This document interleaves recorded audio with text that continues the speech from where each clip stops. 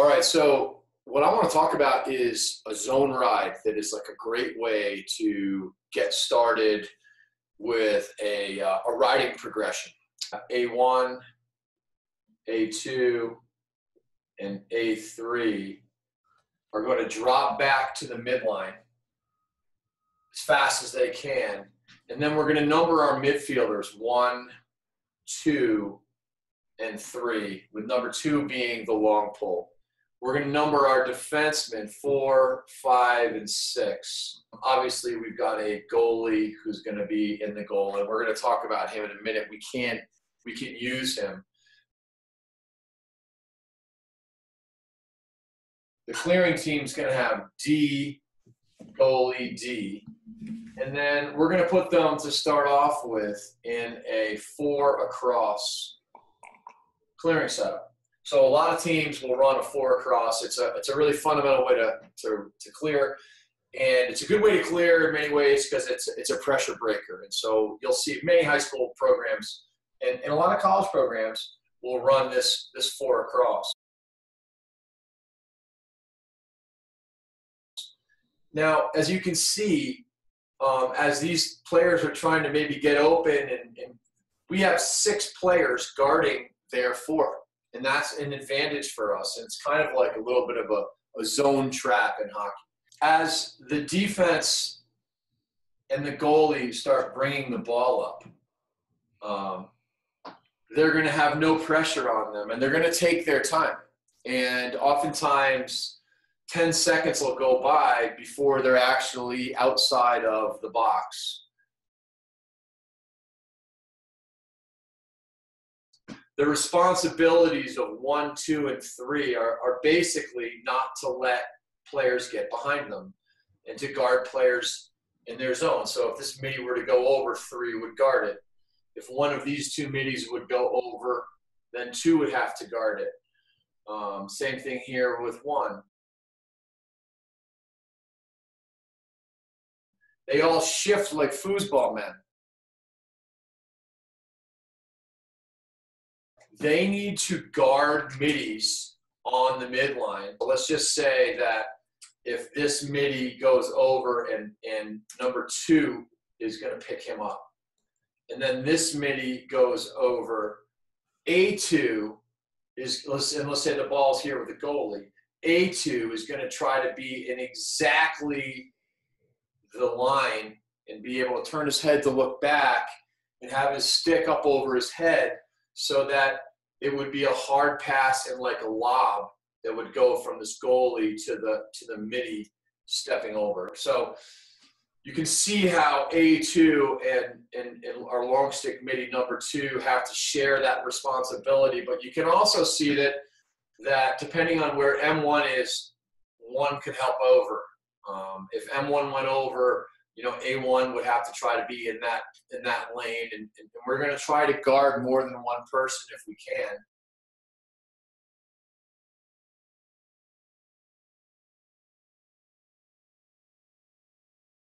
Obviously, the farther we are from the ball, the farther we can be from our man.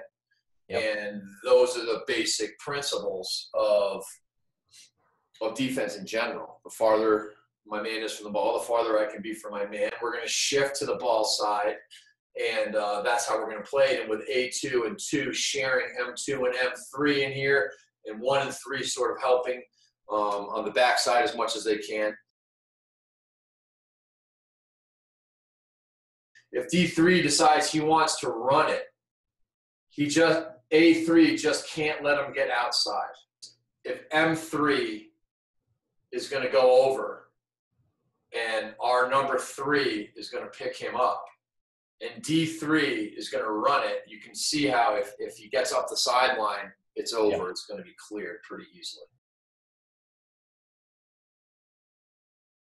So if A3 can take away the sideline, A2 is going to have to come over and help. And this is where anytime people are going to try to run it over, our attackmen, and 2 would be sliding over, everybody would be sliding over, but A2 and A3 would try to force D3 to move it to somebody else.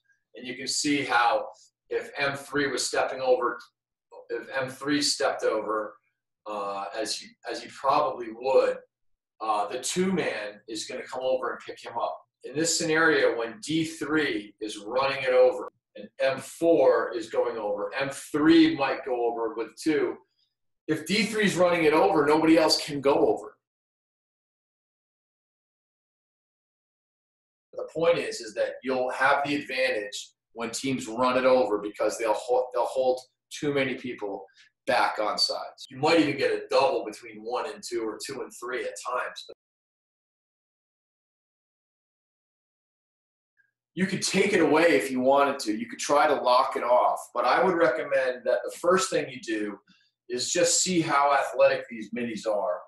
And if you can imagine that M2 got the ball, that A1 and A2 could try and double this guy. And oftentimes you'll see he'll try to get, it'll be a right-handed player, and he'll start making this move and he'll try to get outside of it, and you'll actually get A3 to come over here, and you'll get a triple on the ball a lot, okay? And this guy will try to get through it. And if he does get through it, you will oftentimes see 1, 2, and 3 sitting here literally guarding nobody, getting ready to double team this dodger because of the fact that these guys will stay on sides.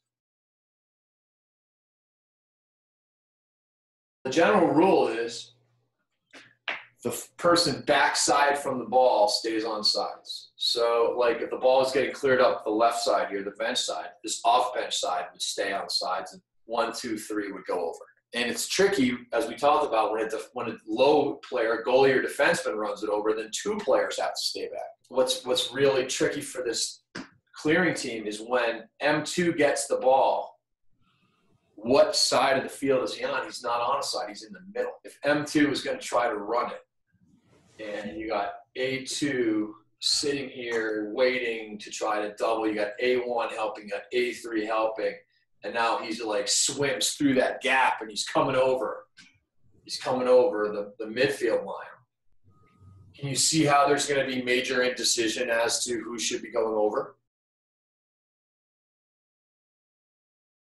A double team between 2 and 3 on this M2, or between 1 and 2 if no other middies go over. Even at the Division I level, this scenario of recognition of who stays on side and who goes over would be hard to figure out, especially because the majority of the time, especially if they get the ball and they start running right-handed, they're just sweeping across the field. They finally get over.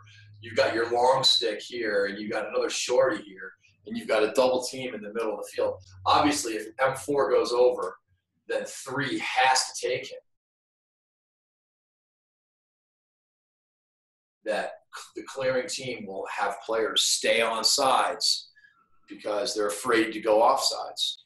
And you'll also have teams go off sides. And so that's one of the things that this zone ride will do, particularly in this 4 across setup. You're going to have some times where M2 is just too athletic, and it doesn't matter. He's going to run right past everybody. When that happens, then you got to try to deny him the ball. The next thing that's going to happen is you're going to have the other coach screaming his head off, "Come on, attack! Help him out!" And so they're going to start running their attackmen up here. And a 6 against 4 is going to turn into a 7 against 5, in some cases an 8 against 6. Every time you add numbers to the equation, it's an advantage for the riding team and a disadvantage to the clearing team. If you're open, sure, come up and get the ball, but you're not going to be open because these guys are locking their guys off. Your close defense, 4, 5, and 6, and you got your goalie in here, they're locking their guys off.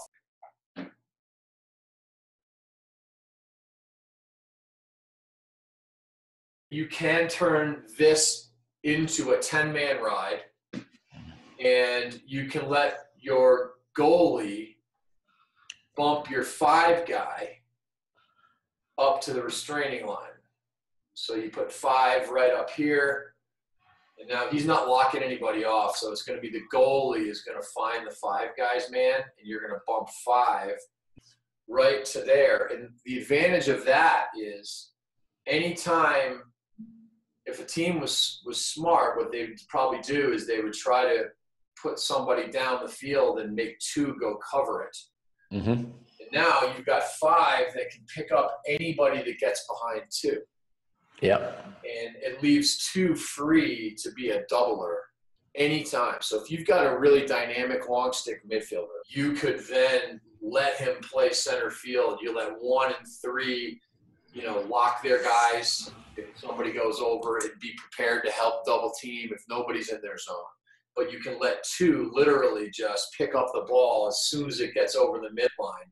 But it's a really effective way of putting some pressure on by turning this into a 10-man ride.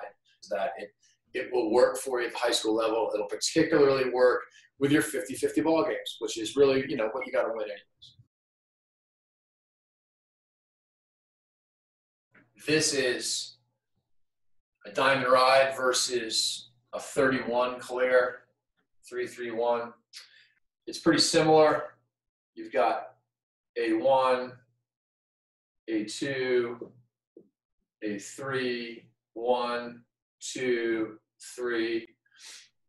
You got 4, 5, and 6. We'll just say that they're all locking their guys off back here for right now. 1 and 3 can't let people get behind them. So if M4 goes over, 3 has to guard it. M1 goes over, 1 has to guard it.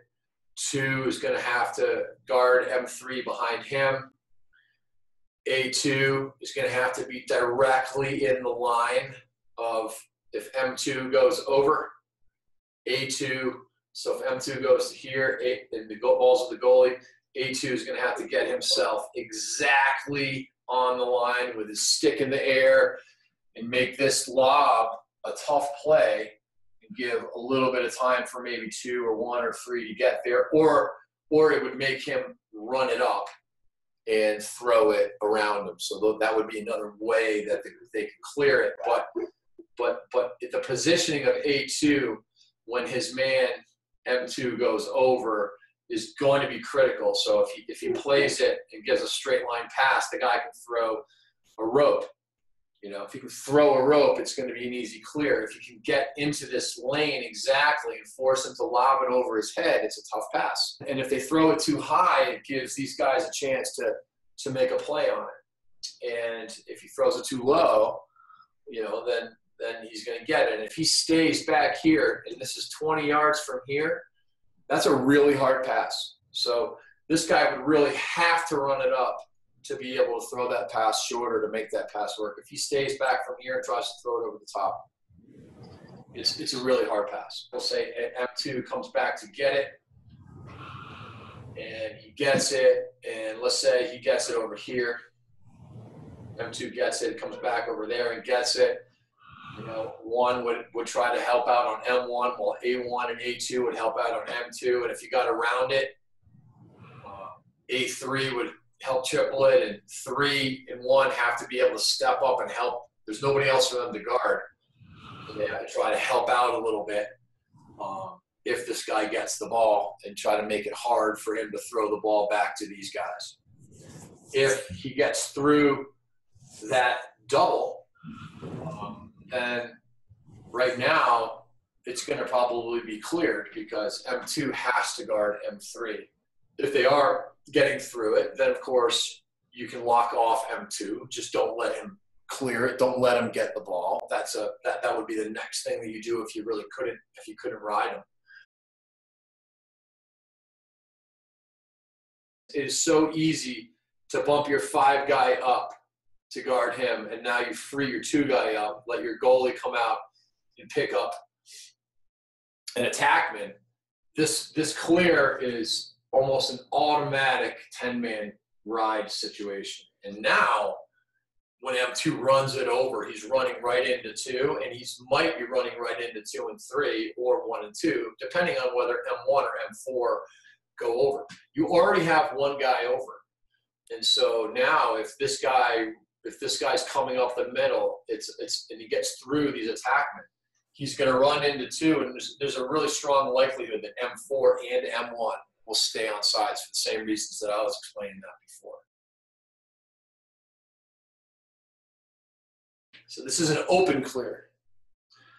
And this is a little trickier because 1 will have to guard down here, 3 will have to guard here, 2 will be in the middle, A1 will have to guard M1, A3 will have to guard M4, and A2, just like 2, are kind of in the middle, and you kind of feel like you're guarding nobody there. And you can see how if M1 were to step over, D1 would be able to throw it to him, and it would make it hard on the 2 guy to get there. Okay. Yeah. An open clear is a great way to go against a zone ride because it renders the guys in the middle, kind of useless because there's nobody in the middle. So you've got all your players up the sides. They're stacked. You get A2 to take away the goalie.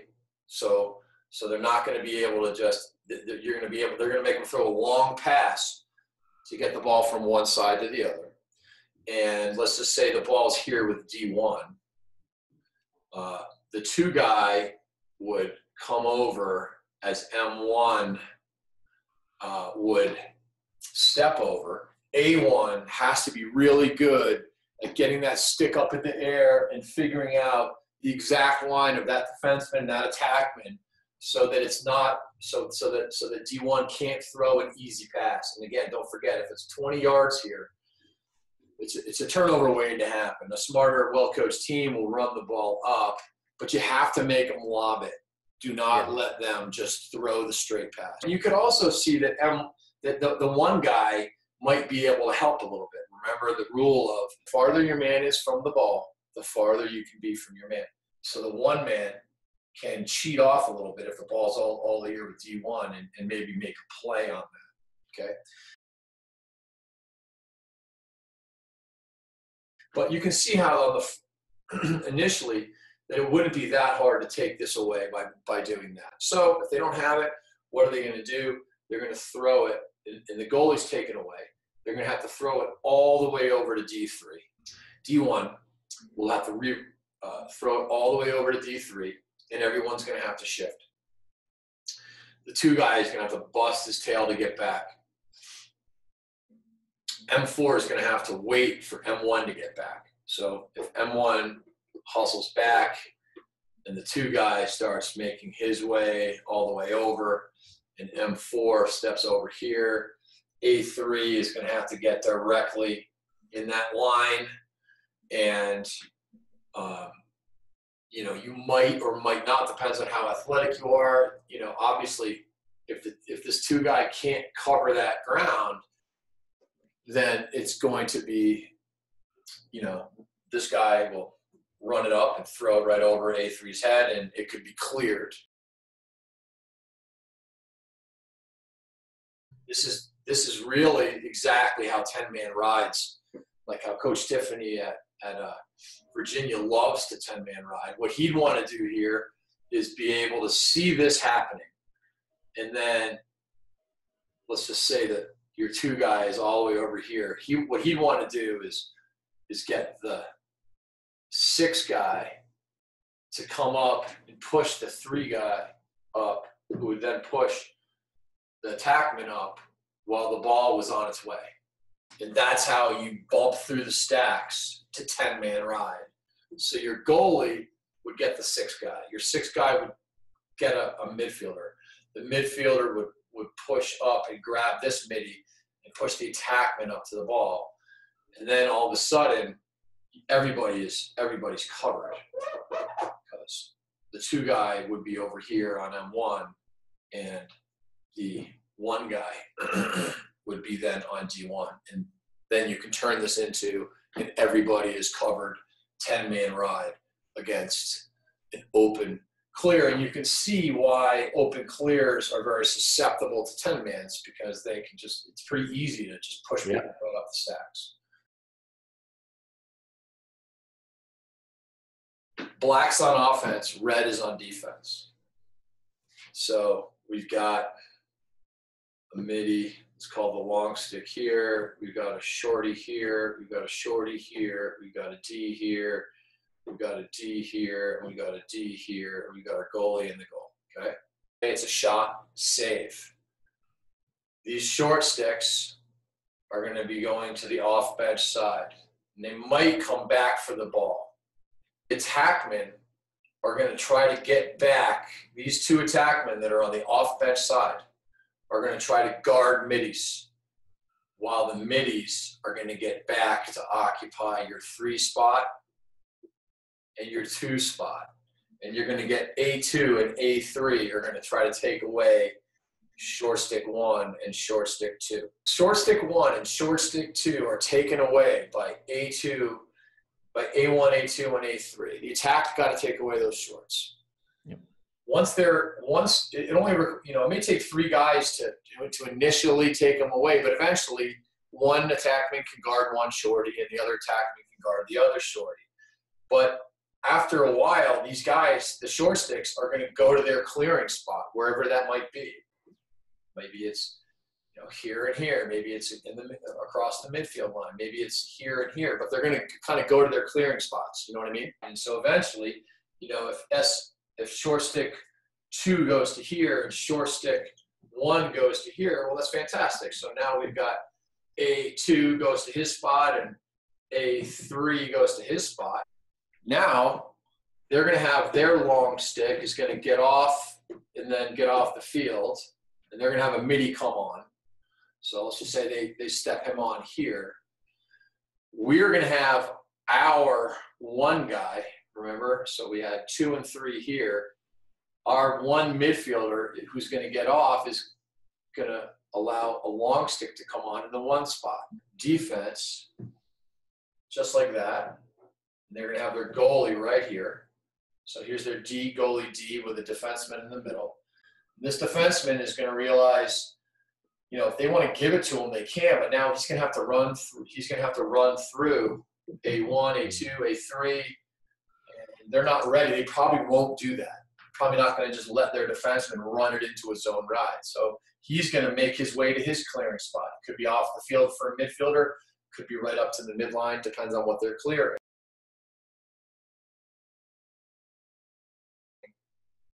2 and the short stick in the 2 spot and the long stick in the 1 spot are going to have time, especially if it goes to this side. If it goes to that side, these guys will have no problem flip-flopping their positions so you can get your long stick into the 2 spot. This is a midfielder that dropped back into the center position of the 2 spot, and you flip-flopped him.